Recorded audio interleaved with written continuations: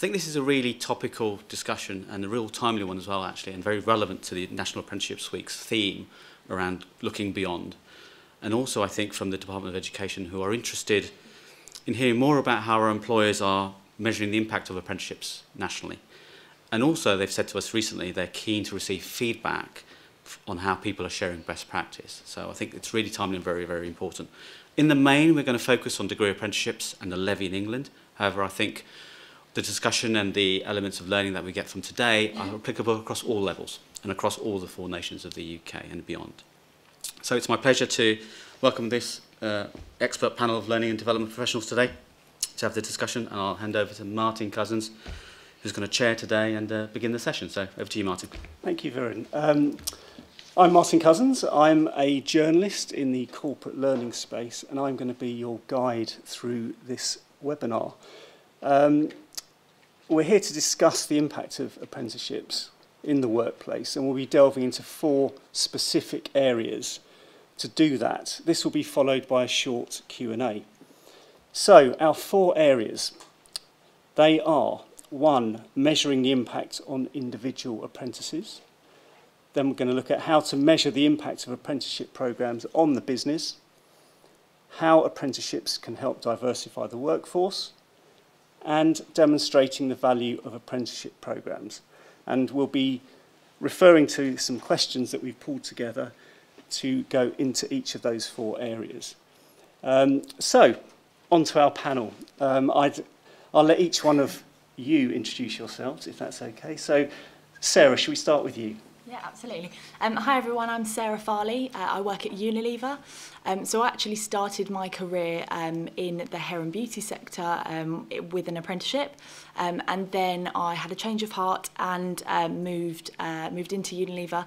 I did a level 3 business administration apprenticeship programme with Unilever, and after completing that in September 2018, I moved into our future careers team, which is where I work now, supporting our population of apprentices, graduates and placements as well. Hi, I'm Lucy Hunt. I'm National Programme Manager for Apprenticeships at Health Education England, and HEE essentially support the NHS with all aspects of apprenticeship implementation and development and sustainability. So yeah, huge job, but it's going well. Hi, good morning. My name is Viren Patel. I'm the Director of the Business Development Unit within the Open University, and my role is to work with all employers around their learning and development requirements, whether it's our core product or whether it's apprenticeship programs. Hi, I'm Kate Kelly. I'm from Public Health England. I'm the Learning and Development Manager in Public Health England, responsible for our running our apprenticeship scheme, which currently covers 5,500 staff, and we utilise about 36 different apprenticeship standards. So yes, it's quite a big scheme because we're such a varied and diverse workforce. There's lots and lots of apprenticeship programmes that we can take advantage of. Thank you. Morning everyone, my name is Anne Ashworth and I'm Head of Employee Apprenticeships at Pearson plc. I'm a former apprentice of too many years ago to actually even comment on, and I've been involved in this sector for, again, far too many years to even think about. But we in Pearson have been running our own programme for many years, but once we got into the levy, it really took shape. So we've got about 130 apprentices on programme from level 3 up to level 7. We work with numerous providers, and the OU has been one of our key strategic partners with our programme. Good morning everybody, I'm Dave Oxley and I'm the Apprenticeship Programme Manager for DHL UK and Ireland. And we manage apprenticeships over 19 different areas ranging from level 2 right up to level 7. And the number we've got in excess of 500 live apprentices at the minute, so a really diverse programme. So yeah, very, very interesting role. Thank you. Thank you to our panel. A very wide and diverse and deep experience then of apprenticeships, which is fantastic. So our first topic of conversation today is looking at measuring the impact of on individual apprentices. And my first question goes to Sarah, who has actually done more than one apprenticeship, it turns out. Sarah, do you feel you'd be in the same position you're in now at Unilever if you hadn't done an apprenticeship with them? Absolutely not. So I think what's one of the big challenges today is that there's a huge pressure on young people and of all ages really to kind of make decisions on what career they want to do for the rest of their lives. And I think what's really been impactful for me in the apprenticeship space has been actually having the opportunity to do multiple different kind of career pathways and learning and earning at the same time, and kind of having the flexibility to be able to kind of try things out and understand actually what you want to do and kind of what drives you and what meets your purpose and things like that. So I definitely don't think I would be in the position that I am now if I hadn't done both of my apprenticeships actually. And I think one of the really powerful things, particularly at Unilever, has been the kind of the coaching, the mentoring, as well as the kind of qualification that you're working towards, but it's the level of support that you get whilst you're on an apprenticeship as well, and it's that experience that's fundamental to success as well. Great. Now within the apprenticeship programs, there's the 20% off the job requirement. Kate, can I just bring you in on this? At Public Health England, you're seeing the value in that. Could you just explain some of the benefits you've seen? Yes, so we kind of approached the 20% off the job right at the beginning with all of our line managers and with our apprentices. And we kind of give a bit of guidance in that, you know, it's not 1 day a week, which can be a massive barrier to line managers letting their staff undertake an apprenticeship, or even bringing somebody in because they'll say, well, I'm only going to have them for 4 days a week. So we say to them, look, you know, this apprenticeship programme is for X amount of time. It might be 2 years, it might be 3 or 4 years. And actually in somebody's career, that's a really short period of time when you look at the bigger picture. So what we do is we sit down with our line managers, we encourage our line managers to sit down with their staff, look at the standard as it's been written and all the contents, the skills, the knowledge and the behaviours within that standard. And then look at the role of that individual and where they can undertake or evidence during their learning things that are within the standard. And then when they do their off the job or they do their learning, what can they bring back in to their job as they're working through the life cycle of their apprenticeship? And what we're finding is that where they are bringing that learning back into the workplace directly and evidencing it through evidencing that learning through their day job, actually they're building their capability and they're building their capacity. And as soon as you can start seeing that and you can start to measure that, it's a really, really good selling point for that 20% off the job, because it's not, we all know, it's not 1 day a week out of the office. So those are some of the benefits that we're seeing around how we work that 20% back into the day job itself. Can I just pick up on that? You said that then you can start to measure that impact. So how are you starting to do that? We know that we know that through staff one-to-ones, through our appraisal systems, that as people are moving along through their career with their apprenticeship, that their capability is building and that their capacity is building as well, and they're able to take on work from other members of the team and start to be able to support other members of the team. So we're finding that, you know, some line managers will say, well, if I put my staff on an apprenticeship, what's the backfill going to be for that 1 day a week? And they're not asking those questions anymore because they can see through evidence, staff stories and all these kind of things that we build in, and we do a lot of work on the intranet, just selling across a very vast organisation, how that 20% is actually increasing, that capacity and capability. And can I just add, I think I was just hearing a story this morning around one of the learners who had the 20% off the job as a requirement for her apprenticeship, but actually she saved the company, I think it was about £30,000 or £40,000 over that period of time. So that there is tangible value from having that off-the-job aspect of it, because you get to think, you get thinking time, which actually then has the benefit to the organisation in tangible terms, potentially, through efficiencies or through just strategic direction or through whatever they choose. I think also, if I could just add, there's an important piece as well where the employer can have a proactive part in deciding what that off-job looks like, and it can really provide some intrinsic benefits which add some real value, and it makes the apprenticeship real time, and it links the two, off-job and the vocational piece, dovetails very succinctly in what they're doing. Yeah, I'd agree with that. I mean, we get 20% off the job as a barrier, especially in terms of clinical areas. I can't afford to be losing them 1 day a week. Yeah. But if you're working with a good provider, that can actually, doesn't equate to that and can be really beneficial for the employer and the apprentice. Yeah. Okay, so Dave, you talked about those intrinsic benefits. What are those? Have you got some examples of those? Yeah, so we develop our leaders, internally, and we have some very good internal development programs. So it's linking those development programs with the degree level program, and it's tying it all together, and it's very, very neat, succinct, and it gives you a consistent approach to develop the leaders, which we're doing now in our business. Yeah, great. So Anne, at Pearson, how are you measuring the impact of apprenticeships of existing staff over periods of time? Because we're sort of starting to touch on this here. So how does that work for you? Yeah, I mean, if you're in a lucky position where you can start to think about what it is you want to measure at the very beginning, and then get that into the company systems, then that's the perfect scenario. But I think for most of us, you've got the company systems you have to work with or work around. So what we have got are systems that will give us information. And we're now in a position where we can start to do some trends analysis, because we've been doing this a little while and the levy's been in, so that we can actually sort of measure things. And I think the first thing really is looking at the knowledge, skills and behaviour that apprentices get, regardless of whether they're existing staff or new. And where are they at the end of the apprenticeship, and then where are they when it comes to performance review for the following year and ongoing. That in turn links to things like promotion, speed of promotion, their movement around the business. We're already seeing a number of our apprentices are getting promoted, almost being headhunted by other parts of the business because they've heard how good the programs are.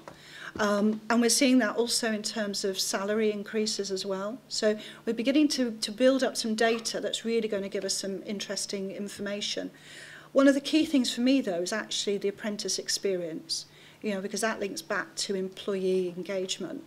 And we have something internally called efficacy. So we've got an efficacy review of our programme going on at the moment, and that totally focuses on our apprentices almost being customers. And are they getting the good deal that I said they would do, and hold me to account for it? And that's really important. So, we do lots of surveys, we hold employee forums. I run something called a time to talk, where I come up with mad ideas and the apprentices tell me that I'm really ridiculous, or actually they like the ideas. All of that whole range of information, some of it is very much what we do as a normal part of business, and other things we've added through the apprenticeship but enhance what the business does. So, you've got the best of both worlds there, and it will continue to develop. And this efficacy review, could you just expand a little bit more on that? Because what happens with that data? Well, it's an internal process that uses any external data and research as a benchmark to start with. So the OU's report last year, for example, is part of that research data.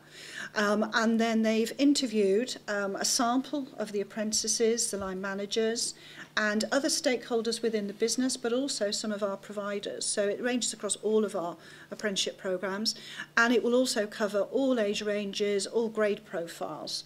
And the idea is to really pull together a feeling as to, again, some certain criteria as to whether we as a business are getting a good return on the investment. Ultimately that's what it is. But it is also that employee engagement that's a big part of it. So our return on investment are our employees getting something out of this programme that they wouldn't have got in another way in Pearson. And we've had the first interim report back, and I have to say it's positive. I think there's been a little bit of, there's been some feedback actually on the way that our line managers are engaging. It's in pockets, and I think most of our providers would say that. So we've definitely got to do some more work there, but we know that's an area that always needs constant work. However, the 20% is being met, which is good, and our apprentices are exceptionally positive about what they're getting. And for me, the key driver actually has been, of those apprentices that have achieved, 97% have got distinctions on their apprenticeships, which is significantly higher than the national average at this time. So that shows that they've enjoyed it and they've really challenged themselves. And I think that says a lot about an individual on a programme that's, you know, requires a lot from them. Great. So picking up on what we do with these successes, Viren, the OU has taken on apprentices, and I gather you have a couple just finishing their Chartered Manager Degree apprenticeship. So do you think their story would inspire others within the OU to hire an apprentice? Yep, and I think the answer to that is they already have, actually. So we started our apprenticeship journey internally within the OU about 2.5 years ago with Alex and Dan. We're now at 33, which is a fraction of the apprenticeships of my colleagues on this panel, but it's a step in the right direction. And there are various programs all the way from plumbing to senior leader, so various programs. And I think we've got now a program of activity that we're promoting apprenticeships internally within the OU. I get requests from managers to say, well, how do I get an apprentice? How do I get an Alex and Dan as part of our team? So we're getting that message out there, and you know, Alex and Dan are great ambassadors for us internally within the OU, but also externally as well. So we're seeing that already, and we're seeing that journey, and we're becoming a lot more, I suppose, a lot more organised around that approach. Yeah, and would anyone else like to comment on how that apprentice experience is being used to inspire others in the business? I could just add a comment to that. We're using our chartered managers to go out and to visit schools and colleges and deliver lectures to would-be apprentices, sharing their stories and the really positive aspects that they're picking up from doing the apprenticeship, but also earning a living whilst doing the job. And you know, it's picking some really good positive feedback up from the schools and colleges that we visited. And also it's giving the apprentices on our programmes the confidence to sort of do more things and get out there and share that success story. If I could just chip in, we've got 3 apprentices that are part of the Young Apprentice Ambassador Network. So they represent the apprentices in their local region. And then we've also got 2 that are on the National Leadership Council for the National Society of Apprentices. So they're actually having a voice in policy decisions at UK level and working with apprentices across Europe and the world. That's an amazing experience for them. And they bring that back into the business, and then they inspire other apprentices who then want to take over that mantle when they hand back. So it's that external value added that they get as well as within the business. We've got some great examples where we might have senior leaders in an NHS trust doing the level 7 senior leader, and suddenly that enthusiasm for apprenticeships cascades down, and they go to other departments to say, hey, why are you not doing an apprenticeship? You know, so I think there are a lot of positive stories out there. Definitely, and I think from my own personal experience as well, the kind of opportunities that you get as an apprentice, I think in most organisations, to be able to kind of go out to schools. So I was part of our what we call our apprentice influencer community. So I went out to schools, I presented at open evenings, and it's all things like that that's kind of led me to supporting with events like this, really, to kind of build up confidence, as well as kind of shouting about how incredible being an apprentice is. Lucy, can I just quickly come back on the leadership and how that's cascaded? Now, is that a kind of formal process, or is that just emerged within the organisation? How's that worked? So one of the challenges we've got is everyone thinks the NHS is one big organisation, but I work with 263 very different trusts. So we've got some examples, great examples of where, yep, you've got a fully engaged senior leadership team, they're all doing apprenticeships, they're cascading it down, going to their finance managers, going to HR. Because again, you know, in terms of NHS, yes, we've got huge clinical roles, but we've also got massive back offices, and it's just making sure that they can embrace the full opportunity the apprenticeships offer and maximise spending their levy. But yes, we are encouraging trusts to make sure that they have got a clear embedded strategy where they can fully utilise their individual levies and make sure that they are maximising all the opportunities. And just, I want to come back to Sarah. Do you think that all apprentices are in a good position to do the sorts of things that you've been doing? Because you're really banging the drum for... In terms of kind of the opportunities? Yes, and inspiring others. Yeah, so I think that, I think in terms of kind of what's available on a national level, the fact that we have National Apprenticeship Week, I think, is incredible, to kind of give apprentices the voice to kind of shout about the fact that they're apprentices, what they're learning, the skills that they're developing, the opportunities that they're getting. I definitely think it's something that every apprentice has the opportunity to get involved in. I mean, I think what's so great about it is that nothing is mandatory. It's very much you can get involved in as much or as little as you want to, and I think that's kind of what empowers people to want to kind of bang drum. Great. I think it's interesting because the stigma around apprenticeships, the history behind that has now moved away. We're moving into a different place now. So apprenticeships are seen as a development tool. The levy being introduced has given that a bit more momentum. And I think we're slowly seeing a change in people's perceptions of apprenticeships in the workplace. And it's not, not for sort of low-level skills jobs. It's actually across the whole piece of your organisation. And I think apprentices are a great story that bring to life what these guys are actually doing on a day-to-day basis and the value they're adding. Yeah, that's great. Thank you. So we're going to move on to our second topic for today, and that's how to measure the impact of apprenticeship programmes on the business.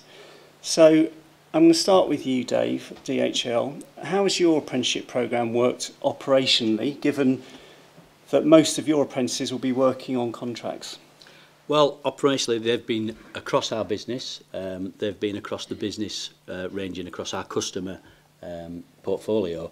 But what we've tried to do is deliver a consistent approach to these different business areas, making sure that what these individuals are learning is the same, because they will be expected to transfer around our business. And as part of that programme, there is a placement move midway through the programme. So it is really key that we get that consistent approach, and the curriculum that we've developed with the OU is giving us that. And going back to the off-job learning piece, which we touched on previously, again, it's allowing us to have the input in that curriculum to make sure that that is really fit for purpose and it is transferable. Yeah. And how many people are you working with at any one time? Across the business on the chartered manager? Yeah, we've currently got 17 individuals on our central cohort, but we've also got individuals as well within the business who are existing colleagues who are doing the chartered manager and the senior leader. Yeah. And how are you looking at the impact of those programmes?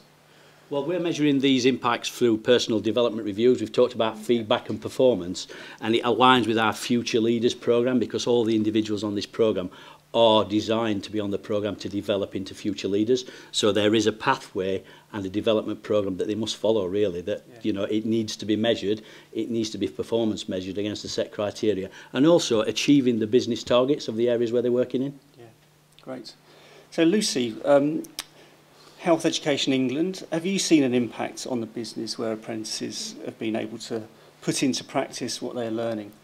Yes, 100%. We are getting lots of really positive feedback, certainly in terms of nursing, occupational therapy, physiotherapy, these new degree apprenticeships, where feedback from employers and the apprentices themselves is that they are head and shoulders above our traditional students from that route. Because of the design and the way the apprenticeship is delivered, they are actually getting the opportunity to go back into the workplace, hone those skills, put into practice what they're learning. And we're really seeing the benefits of that, and we've had some really great examples and case studies and feedback from employers of really how they are setting the bar. In terms of nursing, traditionally, you would have that student, but they wouldn't have a placement until quite far into the course. Quite often there can be a rabbit in the headlights, but no, these apprentices are just rolling up their sleeves and getting in with it because they've got that confidence. So it's really, really positive for us. And is there particular data that you use to support to show that impact? It's early days, but yeah, that is certainly something that we are going to be capturing, so that again, when we can go to trusts that are not necessarily implementing or utilising degree apprenticeships, to be able to show, in terms of retention and increases in key areas, we think that's going to be really powerful. Yeah. Okay, so Anne, one area of impact would be productivity. Is that something that Pearson is able to quantify? Yeah, we've got quite small teams in and around Pearson, and as you can imagine, we're quite diverse. We go from schools all the way through to higher ed, to international content as well. And one of the things that we're picking up is that those teams have all got set KPIs they have to meet. they are meeting them, even with, if you like, the 20% that's coming away from an apprentice, and in some cases are exceeding them, because the apprentice is bringing back efficiencies, new ways of thinking, new ways of working, as a direct result of the learning they're getting from their apprenticeship. We've had some apprentices that have won national professional awards, and their manager too, on the back of being an apprentice. So not an apprentice award, a professional award for the job that they do. We've seen more effective management practice, which is, you know, absolutely critical to a business like ours, where, you know, you can actually physically see differences, and the senior managers are able to quantify that in the way that the managers interact within internal meetings, but also with customers and external facing. The KPIs that our providers put within the apprenticeships are really important, because we work closely with them to make sure they're aligned to the KPIs for that individual apprentice, but also the ones for the team as well, so that when they come to do the performance review, it can be aligned to the review that happens in the apprenticeship. So the apprenticeship is absolutely critical to, as Dave said, the performance review of that apprentice as an individual employee within the business. And that gives us some really good measurable data from a central team's perspective, but also as line managers, so that they can actually give them the rewards and the bonuses, etc., that they are absolutely due. And we're definitely seeing the quality of work from those individuals that do apprenticeships is far, far better than those that don't. And would anyone else on the panel like to comment on that? Because these are really hard metrics, aren't they? These are business metrics that you are measuring your apprentices and the programmes against. Is anyone else? I'd like to comment just saying, you know, the energy we've seen from the young people on the apprenticeships is really invigorating. And also it does, the projects that they're involved in, it just gives that energy to move them forward.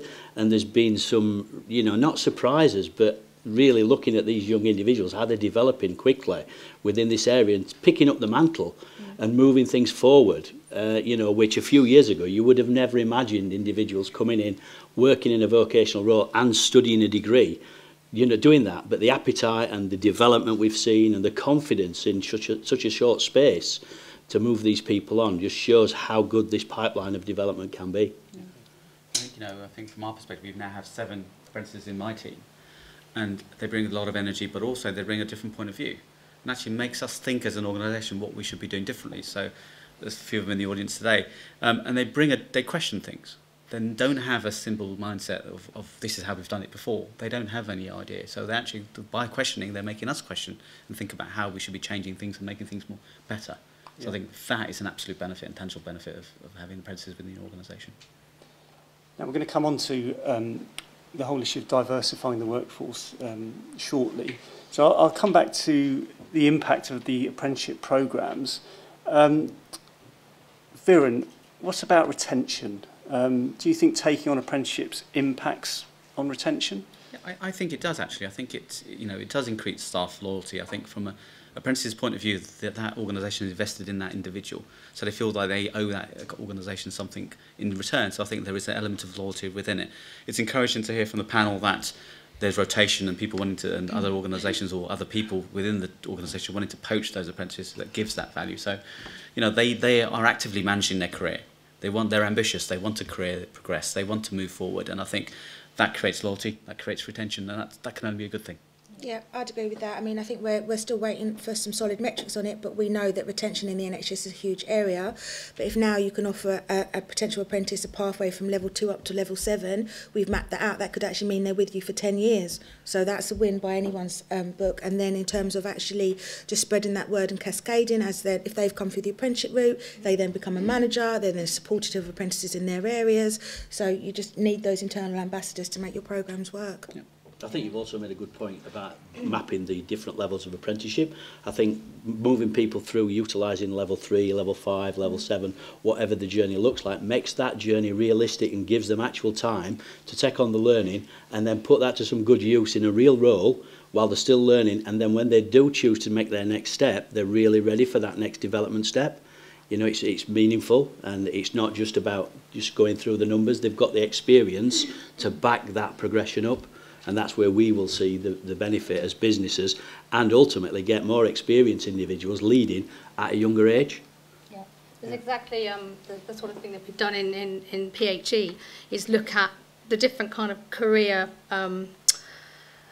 that there are across the organisation. So as I said, at the beginning, we are very diverse. So we have sort of 50% scientists and 50% non-scientists, and we have data analysts, we have HR, we have pensions.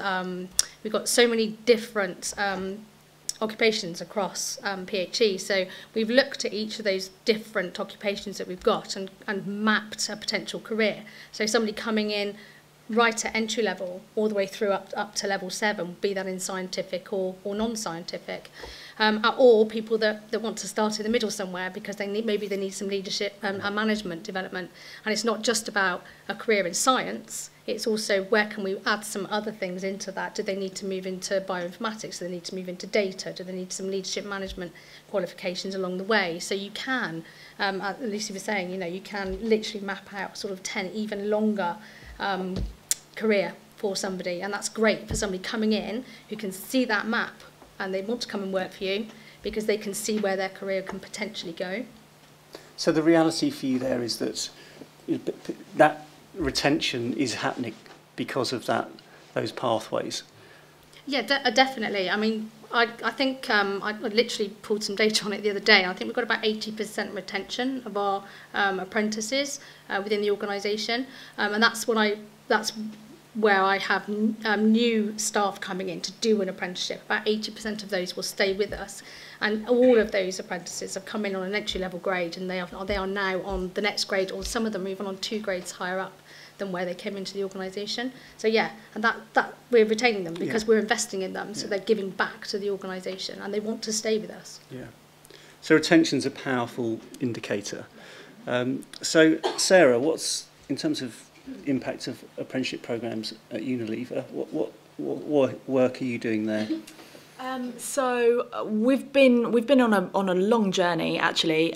So we have had our kind of school leaver apprenticeships that have been in place for a long time now, and we've kind of over the last sort of year and a half or so we've been enabling existing employees to do apprenticeships as well. So it's kind of two separate journeys really. I think from a kind of our sort of new starter apprentices, what's been really amazing from an impact perspective in that sense is actually giving the apprentices the opportunity to shout about what they're achieving. So we have actually 2 years in a row now we've run an internal Unilever Apprentice of the Year awards. And that's been a really nice opportunity to kind of give the apprentices themselves to sort of talk about, what have they achieved, how they actually helped the business to grow. And then being able to kind of put those examples in front of some of our senior leaders. And then you see how excited they get about it as well. And it kind of just builds this energy around the whole concept of an apprenticeship and having an apprentice in your team and kind of what they can bring to the table really. So that's really exciting. But then I think from an existing employee perspective, what's really exciting in that space is that, as I'm sure in many other organisations, kind of learning budgets have always been very stretched. And so I think actually this is where the kind of introduction of the apprenticeship levy brings a lot of excitement, because all of a sudden you have this much larger budget than you previously did. So being able to give existing employees the opportunity to kind of spend a year or 2 years working towards a qualification that they're really excited about is like, we're seeing a lot of excitement and a lot of conversation.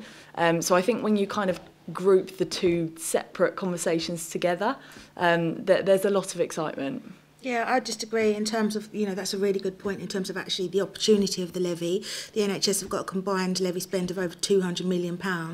And, in times where budgets are being cut, to actually have that ring fence to be spent purely on training and development is a really great opportunity. Can I add to that, Lucy? Yeah, when we talk about our career maps, what we also do is we will go to teams where we are promoting apprenticeships as a really good learning and development tool. And say to them, if you were to take this individual and you wanted to retain them for 10 years and you wanted to put them through this pathway, this is what it's going to cost you. But it's not going to cost you anything because you can do exactly the same thing through the levy. So I'm saving your local budget 25, 27, 40, £50,000 over the lifetime of a career development opportunity for somebody, because it's going to be paid from the levy. and that tends to get buy-in. And are there, just finally, any other impact measurements on apprenticeship programmes that you are using that you haven't already I think there's an attraction piece there as well. So as a result of having apprentices within your organisation, you do attract a better quality of applicant to your organisation as a result of that, because they see the pathway, they see the journey those apprentices have been on. So I feel, you know, in the apprenticeship space and actually in the non-apprentice space, because they're seeing that you're investing in your individuals and your staff. So I think you see that attraction piece, so you see a better quality, I feel a better quality of individual coming to work for you. I think also it's about interacting with the younger person. In our emerging talent team, which the apprenticeship team is part of, we've had a graduate programme running for quite a number of years, and there may have been a view that our graduate numbers may have been reduced due to the degree level apprenticeship, but they've not. The short answer to that is it's not affected it. They've gone up for our intake, but what it's given us as a business is another pipeline where we can develop younger people along our future leaders' journey. And it's people that we probably wouldn't have interacted with before that pipeline existed, because they would have probably gone into a vocational role or took the traditional route down into the university. So it has opened that door for us to sort of really interact with that younger person and develop them as leaders, which is really impactful on us as a business. Yeah. And I think that leads us very nicely into the third area of conversation for today, which is how apprenticeships can help diversify the workforce. Now, Vern, you already picked up on this. And my first question is to both Dave and Sarah, so I'll let you fight over who answers first.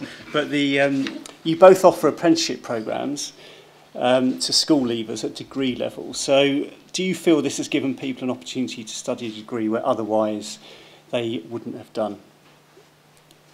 Shall I start? Yeah. So this is really exciting for me. I think from a degree perspective, I think we've kind of gone on a journey from kind of going from a very traditional university structure in the UK to actually moving into this degree apprenticeship space, which I mean both are fantastic.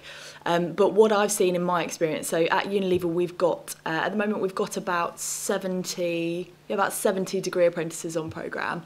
And I think what's really interesting is the diversity that we have in that. So we have an example of apprentices who have kind of come out of the workplace. They've gone and had children, and then they've almost used our apprenticeship programme as like a return to work.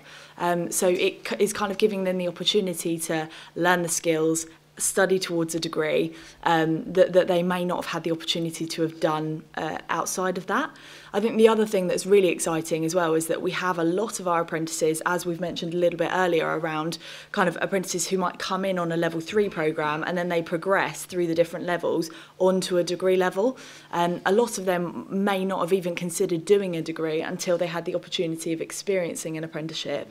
And then they start to consider, actually, I'm really enjoying the learning and getting an experience at the same time. And then it kind of extends what they think they're capable of. And I think that's really exciting. And I think the other part around kind of attraction as well is that there's always going to be a population of individuals who want to go to university whatever way they do it. And so we capture a lot of those individuals who obviously like the idea of not having to pay their university fees. But I think what we're also getting is those individuals like myself actually who very much, I've always valued education, but I think I've always put experience before that, and I've always kind of valued that ahead of the kind of the qualifications that you put behind it.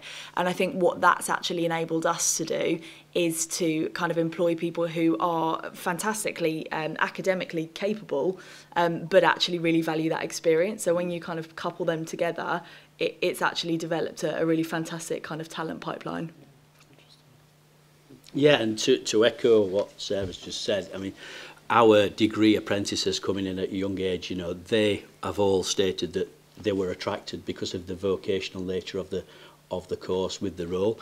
They wanted the dynamic piece of experience in life within a busy supply chain and logistics business, which they are getting, and also getting that degree. So it's a mixture of the two really attractive elements that they wanted. And what we're also seeing historically, supply chain logistics has been a very sort of male orientated area of industry, but now our percentage of young ladies you know, taking leadership degrees in supply chain and logistics is well above the national average. You know, and it's really encouraging to see that, you know, doing a fantastic job, but also enjoying it, you know, and getting stuck in there and getting in some really engaging products and projects and things like that coming out of it. And, you know, yeah, all I can say is we need it to continue. Because it's a key focus area for DHL as a company, as it is for many other companies, and this is sort of proof that, you know, if you get the right people at the right age, the non-traditional route, which probably has not been followed before, is actually quite attractive for these people, and they do enjoy it. If I can just add on that, I think we've got a two-pronged approach, similar to what you said. You know, for some of our new degree level apprenticeships, they are designed in areas where we've got critical shortages. So to attract new talent into the NHS, I mean, it's a no-brainer. You're going to get a job, you're going to get your degree funded, you're not going to get yourself into debt. But also for a lot of our existing workforce that would never have had the opportunity to do a degree, where they would have had to give up work and they can't afford to lose their income, we've got some fantastic case studies of where they're progressing into degree levels. You know, they've been with an organisation potentially 20 years as a healthcare assistant, can now progress onto registered nurse, and the degree apprenticeship has given them that opportunity. Yeah, totally agree. Again, with the existing employee piece, we've got quite a number of individuals who probably never thought they would be doing a degree, and now in the middle of a degree, and, you know, their career progression is reignited, and, you know, they're finding out what they really are capable of after maybe having a break or not, you know, realising what they wanted to do within the career. So it's a fantastic opportunity. Anne, can I just bring you in on... Pearson have done a lot of work on diversity, and I think you've been involved in quite a range of projects yourself. What's worked well, and what more could other organisations be doing around organisations, do you think? Okay. Firstly, let me just sort of follow up what my colleagues have said. I think the opportunity that degree apprenticeships have given has really helped in terms of diversity as well, and accessibility to learning. So, I mean, we have two grandmothers that are just coming to the end of the Chartered Management degree apprenticeship, and it's just an amazing achievement. I mean, one's a single mum with 4 kids, and how she's done it, I do not know, but, you know, all credit to her. So we've got the diversity that it provides and the mobility it provides within the business, but we historically have not really recruited young people into our business, and we've also been looking at quite high academic levels because of some of the roles that we have. So we have really worked hard to start to position ourselves as an employer of choice for younger people around the country, but I suppose predominantly at the moment in London. So I work with a number of charities, Children's Society, because I think, you know, care leavers really are not getting the opportunities to get into apprenticeships. So we work with them.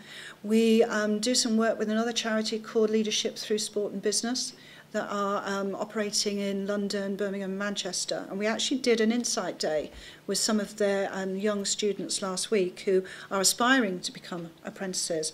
And it was a phenomenal day. It really was a lovely, lovely day. And at the end of it, they all said they wanted to come and join us. So I thought, yeah, that's a winner. That really is. But I think the key thing is that it's part of what we see as our corporate social responsibility to be able to go out and promote apprenticeships so that other organisations can see the benefit of them. And also the diversity of attracting different candidates, different people, and giving young people and other groups of people the opportunity to aspire to come to a big FTSE 100 company, and probably they'd never thought that they could do that. So I think that's about that opening of the door, and, you know, it's about having a certain amount of resource to be able to go out there and promote yourself as an organisation. There's lots of career fairs, so it's about choosing the ones that are most appropriate. We do a little bit of work with schools, but there's only myself and one colleague, so we spread ourselves very thinly. But it is about that acknowledgement. And as a levy-paying employer, I can also now share the levy with other businesses. So again, we've taken the same approach. So we're wanting to work with businesses in our supply chain, because there's obviously a benefit to the business and the future of the sector, but also smaller organisations and in sectors where it's really difficult for them to actually engage with young people, or very difficult in terms of paying for the training that an apprenticeship would need. So that transfer of funds is really opening up that opportunity to diversify our impact, not directly in terms of our own workforce, but our impact on other organisations' workforces. And can I just pick up on that? How are you supporting, say, the supply chain then? So, you know, what are you doing with them to get apprenticeships off the ground? I think in one sense it could be just seen as a transactional relationship. You know, you pass over money, great. We're not doing that at all. We want to work in partnership with that organisation and their provider and ensure that they're entering into apprenticeships with the right mentality to maximise the benefit to their business and to the individual apprentices. So we put a lot of support in. We help them with the apprenticeship system, which can be, it can phase anybody, I have to say. We're also going to put together some employer forums where we bring them together twice a year and really have agendas that are relevant to them. That seems to have gone down exceptionally well, I have to say, with the organisations I've been speaking to. And it's just that gentle, I suppose it's them knowing that they've got somebody they can turn to and ask a question, regardless of how silly they might think it is, and know they're going to get a reasonably sensible, realistic answer, because it's not always easy to get that from, say, the Education Skills Funding Agency or others. They're there, but it takes a bit of time and you have to go through the process. So I think that relationship is absolutely vitally important, and it's going to be good for us as well, because there's definitely going to be a knock-on benefit, I'm sure. Yeah, just to pick up on that, so HEE, we have a levy transfer matchmaking service, because again, obviously we're working with large levy paying trusts, but we've also got GP practices, pharmacies, care homes, so if we can actually utilise that and share the levy and make sure that we can get apprenticeships in these smaller organisations, then that's only going to, in turn, kind of potentially reduce the burden on A&E and things like that. So if you're looking at the bigger picture, being able to utilise the levy transfer process is a really good thing. And Kate, can I just ask you what's diversity looking like? You know, what's apprenticeships doing for diversity in your organisation? Yeah, so we've got we're part of the civil service, Public Health England. We're an arm's length body or an executive agency of the Department of Health and Social Care, and so we have quite rigid, for want of a better word, recruitment rules that we have to follow. But we've got a couple of, it's a system that's called an exception, and the people that write the rules around recruitment have given specific exceptions to people from disadvantaged backgrounds. So we work with care leavers as well. We actually we work with Bernardo's in particular, who are also a provider.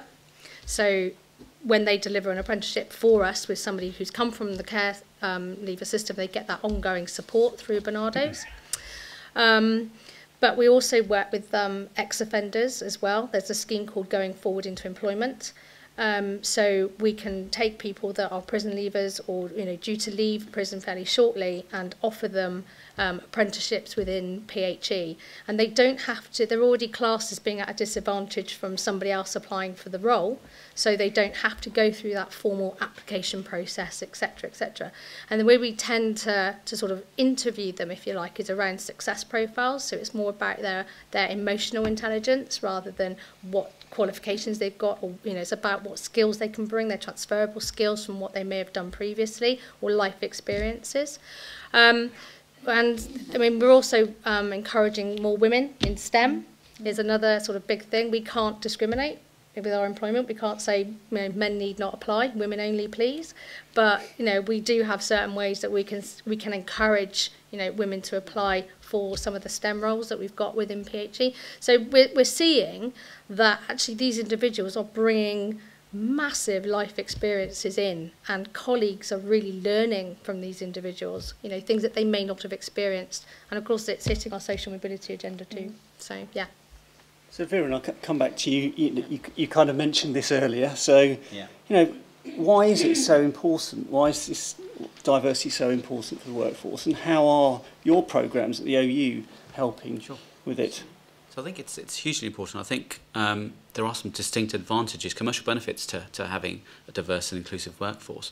I think there's lots of well-documented research out there that says that if you have a gender diverse workforce, you're increasing profits by about 21%, and that increases to about 31% or 33% if you have a culturally diverse workforce. So it's all part of that social mobility, and they're all about creating value for your organisation, and also speeds up decision making and speeds up thinking. So I think that's the key message that's coming out of the research.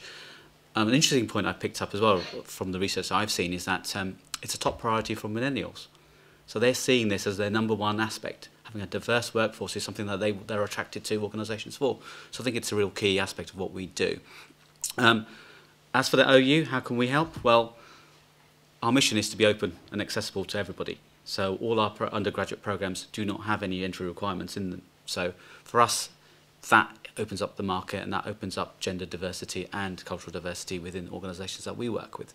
So I think that's the key thing. I think so anyone who wants to study at the OU can do, regardless of their background, regardless of their age, regardless of any cultural differences they have. And that's what's unique about the OU, and that's how we help with that diversity within the workforce and working with employers that's really embrace that and want to make that happen in their organisations. That's great, thank you. So we come to our final topic of conversation for this webinar, which is demonstrating the value of apprenticeship programmes. So we're nearly 3 years into the levy in England, and we know the government aims to help employers invest in skills and improve the workings of the levy. That's what it would like to see. We also know that the Scottish Government and Welsh Government are keen to evaluate the successes.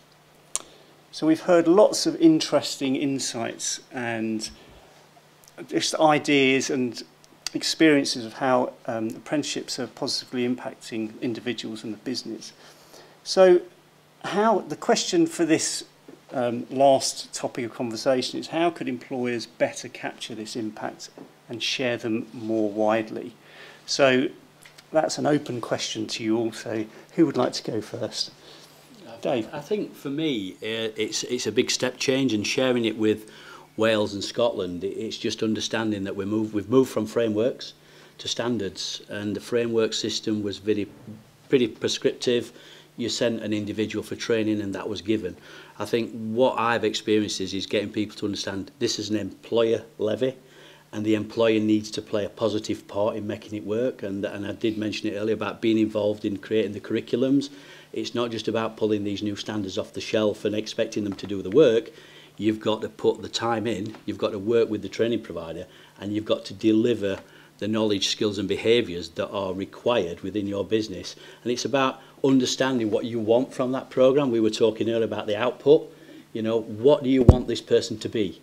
And how are you going to get them there? And if you get that as a plan up front, because that's been quite challenging, moving from frameworks to standards, and I think passing that process on and helping them be involved in developing something like that may take away a bit of the pain that they may experience going along the pathway that we've been along.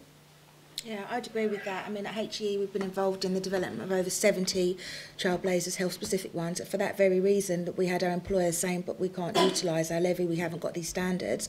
So, you know, now we have got this wide raft available. I think last year we were utilising 86 different frameworks and standards across the NHS, plans to top that over to 100 this year. So it's all moving in the right direction, for sure. I think the nice thing about the standards is that you can actually work with a provider and you can bespoke them to what your organisation needs. So we've done that in PHE. We've looked at one of the leadership management standards, and so long as you can demonstrate within that learning the knowledge, the skills and the behaviours are there, and throughout the learning, all of that is gained through the learning. You know, we've looked at bespoking a leadership management approved standard into what we need our leaders and managers, or our leaders in particular, within the civil service or within PHE, what we need them to look like. So we're able to kind of like pull in and work with providers to actually make that what we need, so we can utilise it more. I mean, as Lucy said, I mean, we've also trailblazed, doing 2 or 3, I think now, across public health. Because, you know, defining the occupation was quite difficult, because when you've got the NHS, then you've got public health is almost a bit of a sort of little sister almost to the NHS, so it's what is public health, but we have developed a degree level standard in public health, which means we can use that more, but it's quite difficult to create a standard that is purely for one occupation. it's very, very difficult. So you have to kind of think, who else works in public health? And we have got local authorities. There are people that work in public health even within the NHS. So, you know, we were able to do that. But yes, so the standards, I think, have made a huge difference. Mm. I mean, I would say data is going to be a big one as well. And we've got the National Apprenticeship Network, which is starting to pull together some regional data. So there'll be some national pulling of that to demonstrate some of the successes. But I think as organisations, we need to be a lot more public about the impact from our apprentices as well. And again, where we've got data, to use that data. We've got the new IIP quality mark coming in this year. I think that's going to be a really useful tool to actually get some of this messaging more higher profile within the business, but also externally as well. So I think if we're able to demonstrate the impact as employers from what we've done with the levy and the standards, then that will help in terms of the devolved government work. Yeah, just picking up on one of your points there as well, though, in terms of, you know, I've been in this role for nearly 4 years now, and I'm no longer getting, but I want them to do a proper degree. I want them to do the traditional route. Actually, people are really seeing that parity, and actually, you know, it's a game changer in terms of, well, actually, why would I do the traditional route? Why would I pay for my degree, take out £27,000 worth of loan? You know, and I think, you know, the sooner we get that now, in terms of younger people, we are getting lots more inquiries. Apparently last year, nursing was the most requested apprenticeship via the National Apprenticeship Service, which is really positive. And I think one of the things which are influencing that are actually looking at the outputs from the young individuals doing the degrees and also the existing employees doing the degrees. You know, people are seeing quality coming through. And, you know, so we can actually use these results to get some traction. And we're no longer saying it might be, it could be. We can say now it is, you know, and that's making a big difference. Lucy, can I just come back to, you know, you said it's taken 4 years for that shift. So what are the types of things you've been doing to help make that shift so that people see that value? To be fair, we haven't really changed our messaging. I just think every messaging has its moment in terms of actually just those conversations. But yeah, we go out to trust, we do events, we do lots of kind of myth busting. I think there's still a huge amount of myths and misunderstandings around apprenticeships and what you can and can't do. So it's just making sure that we're regularly making sure that the message is there, utilising our case studies. You know, you talked about your great example. We've got a mum of 7 who has completed her level 3 healthcare apprenticeship. She's now on her level 5 nurse and associate, plans to become a registered nurse. And when you share stories, inspiring stories like that, then, you know, people do actually listen. I think this could be me, or actually go back to their organisation and say, why are we not offering this opportunity to our staff? So it's just making sure that, you know, we've got the right messaging out there. As I said, still lots of misunderstandings and myths out there, which is quite disappointing when we are kind of 3-4 years into this. But, you know, divide and conquer, we will get there. So another question on this theme. So how have you sold in apprenticeships with your organisation? So how, you know, and if you were to give that advice to others, what is it that you're doing or have done that's really given the value to these programmes so that you can sell it in? I think the key for us is engaging with the existing population of leaders who have maybe been, you know, incumbent in their roles for quite some time, and just getting their buy-in. So running webinars, you know, educating these people, talking to them, inviting them to sessions where they can ask as many questions. You know, like we said, there are lots of myths still around about apprenticeships, but there were a lot more, and we've dispelled these myths by sort of inviting these individuals to events like this, or, you know, less informal events where we can, you know, Q&As, just, you know, tell us what questions, what concerns, what worries you've got. You know, what do you think apprentices are? And, you know, just have that open and honest discussion. And we're now seeing some of these leaders who have got apprentices in our business are at some of our best advocates, because, you know, what you've not got to remember is for nigh on 80% of the time, these leaders are the glue that will hold this programme together. You know, they are the vocational leads where the apprentices are putting their theoretical learning into practice. So it's really important that they're engaged.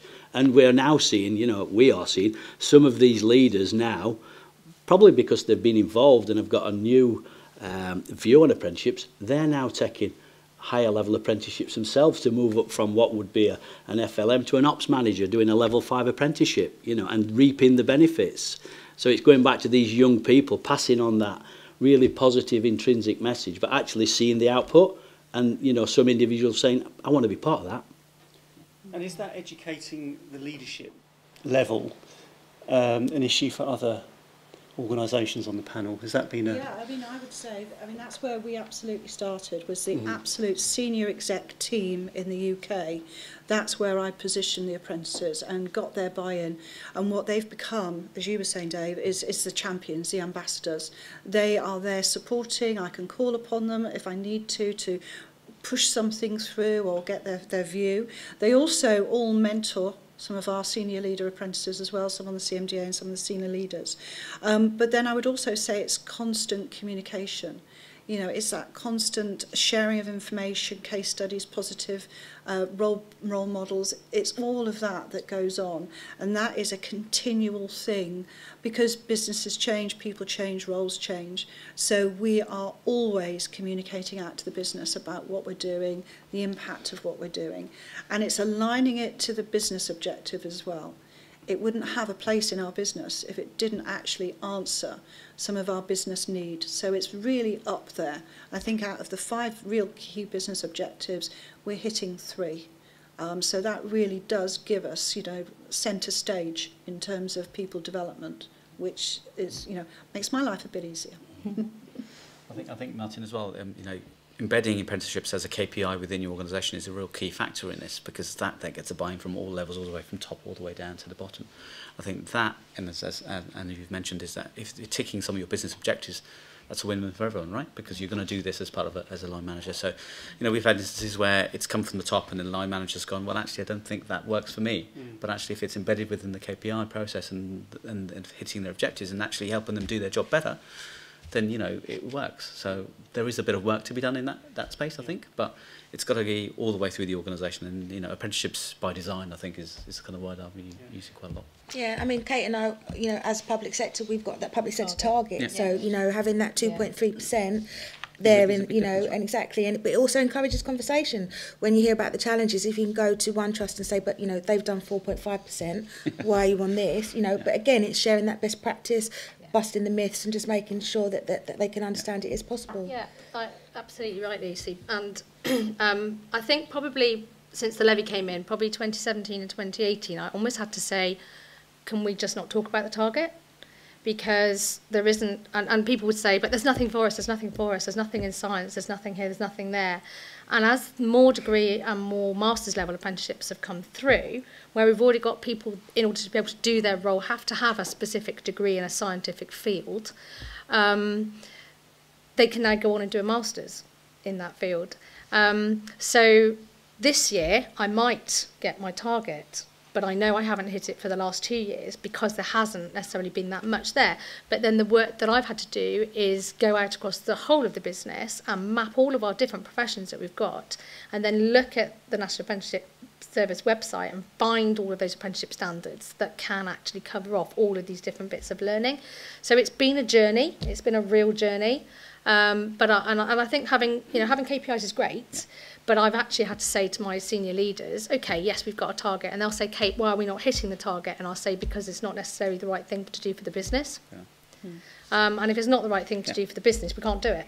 Yeah, it's got to be aligned, also, depending on the size of the organisation, we've still got some where they're achieving their public sector target, still not spending all their levy. Yeah. So, you know, you have to just measure up to make sure what's good for the business and that the quality is maintained, because that's always the danger as well with KPIs, that the quality could potentially dip. Definitely. I think that back to Viren's point actually about kind of embedding apprenticeships throughout the organisation, I think the kind of the new structure of the standards and the fact that more employers are kind of playing around with existing employees doing apprenticeships as well, actually it's kind of, I think I would say that we probably sort of started with a sort of top-down approach in the sense of going to the senior leaders and kind of securing their buy-in to the programmes, sharing amazing case studies with them, kind of from the bottom up in terms of actually speaking to the apprentices, getting them to share their case studies, talk about how they love being apprentices. But now that we're playing in this kind of existing employee space, actually we're kind of touching the organisation at all levels, which I think is where we and most other employers are starting to see the impact on a much bigger scale, which I think is fantastic. Yeah, I think what we've not got to forget is it's allowed us to showcase roles within DHL which you would probably not necessarily think that we needed. So we've got apprentices doing robotics, we've got apprentices doing auto repair, we've got apprentices doing digital design, and when you talk to people and say, DHL logistics company, being able to showcase roles in those areas in this, the 21st century and the digital age, it's like, wow, we didn't, it really is very impactful. And skills of the future. Yeah, exactly, yeah. So Anne, can I just quickly come back to you? Because there's a lot of power in the sort of the personal testimony, isn't there? I mean, you've all shared that, the energy, the experience that apprentices are having, that clearly really communicates value. But then there's this mix of data that you're talking about. So that sounds like that's coming on stream more and more. Yeah, I mean, what we started to do as a team is actually present our data in different ways. So we present the data for the senior leaders, so that goes up from a financial perspective, but also in terms of learner experience, return on investment. But we also produce data for our apprentices and line managers, so that they can see the impact. They hear about it through case studies, but they actually can see the physical, tangible impact in data as well. And then also that forms part of our public promotion of apprenticeships. We do a huge amount on social media and with our partners around the case studies, the examples, the testimonials, and then we can back it up by saying this person represents 97%, they've got distinctions. That is always great. And of course the additional benefit is our providers have data for an Ofsted inspection, should they have one, or for an Office of Students audit. So we are, as the employer, helping them with their evidence base, which I feel passionate about. We are an extension to them when it comes to their inspection, and I do not want to let them down. Thank you. So we've come to the end of our 4 topics of discussion, and we've got just a few minutes for Q&A. So it's over to our audience at this point. So if anyone's got a question, could you just put your hand up? And we do have a question already. If you'd just like to say your name and the organisation you represent. Yes, my name's Alison Barlow, and I work for DXC Technology.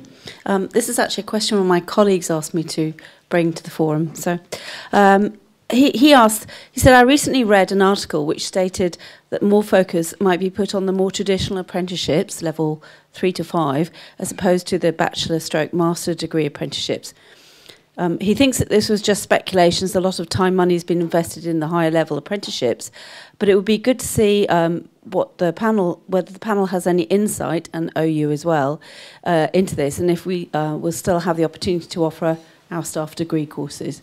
So I think it's just exploring further. I think it ties in with the mindset switch from traditional to degree apprenticeships. Thank you. If I could answer that, yeah, it is a concern to us. We've heard rumblings as well in terms of the levy being overcommitted, and there might be potentially restrictions on what you can and can't fund. But from our perspective, we have developed all these new degree level apprenticeships for roles where we know we've got critical shortages. So it would be very disappointing not to be able to spend our levy in developing our future workforce as we need to.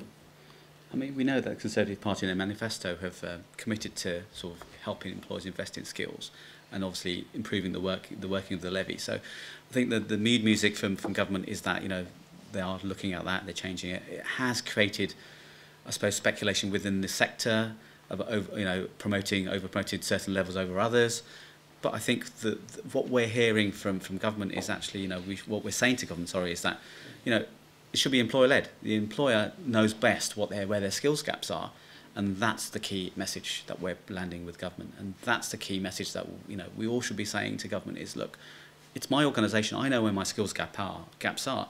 It may be at the lower levels. It could be at the higher levels. And I need to fill them for what I need as an organisation. So I think that's the kind of message. And I think I suppose the research or the articles from CBI are quite reassuring for me that that's exactly what business is saying on a wider landscape. So I think, yes, there are noises. I think, I'm fairly comfortable that the government is going to move in direction. The levy does need tweaks. We do want tweaks, not wholesale change. I think that's a key message that I'd like to get out there. Yeah, I would agree with you, Viren, and I think when you think about careers and career pathways, if you bring somebody in and you can only offer them apprenticeships at a lower level, but you want to retain them within your organisation, you're not going to be able to retain them if you can't offer them something at a higher level. So they're going to leave your organisation, they're going to go to university, and everything that goes with that. So, you know, to kind of getting rid of degree and master's level apprenticeships, I think is like, you know, slightly mad, if I'm being brutally honest, because you're not going to be able to keep your staff. Yeah. And then, you know, when they do that degree, they're out of the workplace for 3, 4, 5 years, however long it takes them to do it, and they're not necessarily going to come back into the workforce either. So, yeah. I mean, from my experience, there's two things. There's still quite a number of trailblazer groups going on at level 6 and level 7, and I'm actively involved in some of them. And then also, I've just filled in a survey for the CMI around this very topic in terms of impact and benefit of the CMDA and the SLMDA. So, you know, there's a lot of voices out there saying that these have got value, and actually I think they would dilute the apprenticeship brand that we've all worked really, really hard to create once the levies come in. And as we've all heard, it's in a different place to where it was. And I think if you take level 6 and 7 out, you're going to do some serious damage to it.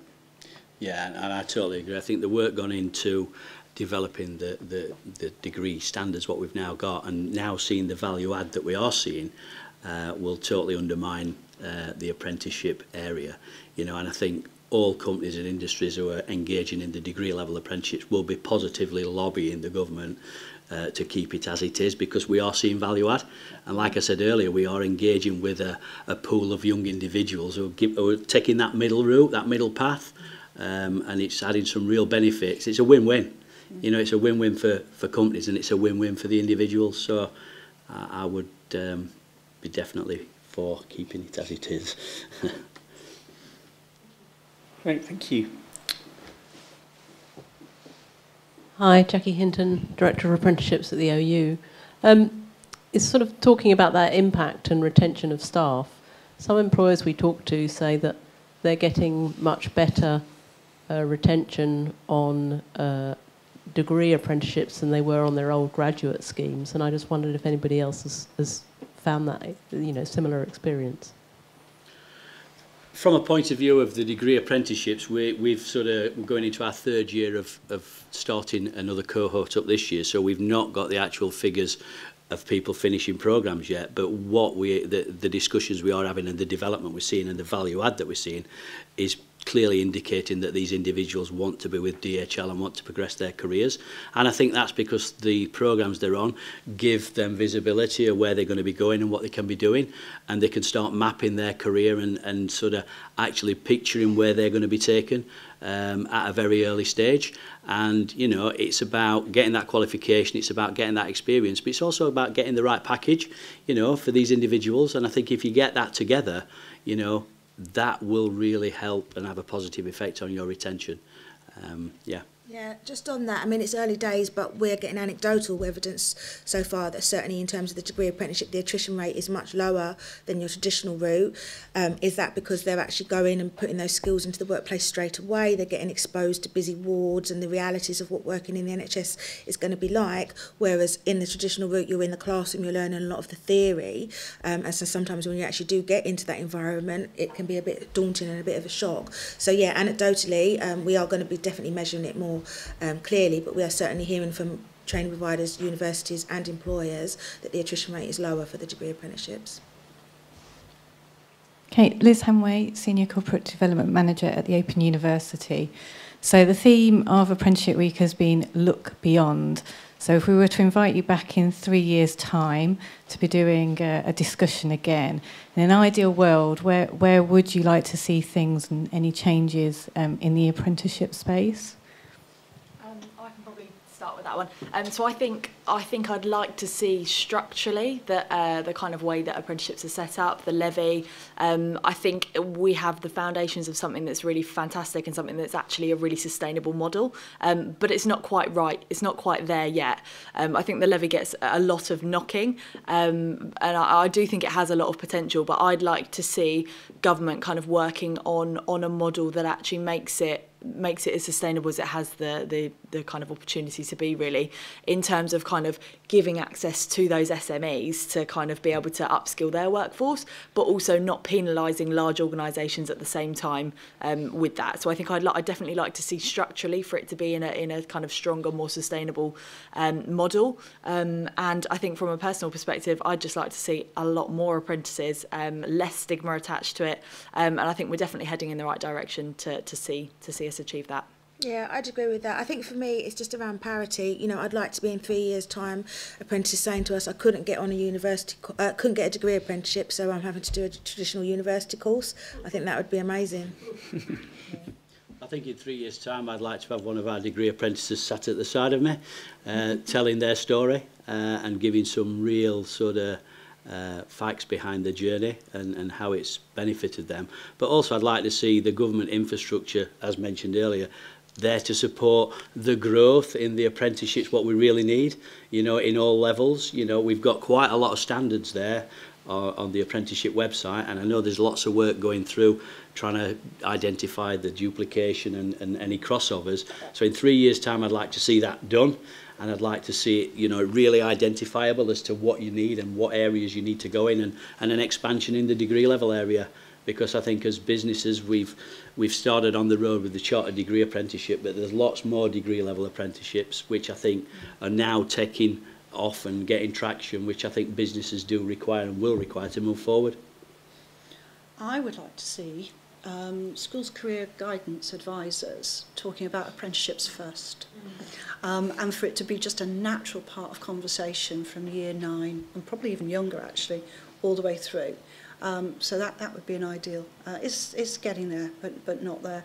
I think also it would be great in 3 years' time that we see a closer alignment between apprenticeships and new T-levels that are coming out, traineeships. They're all disparate, they're not joining up.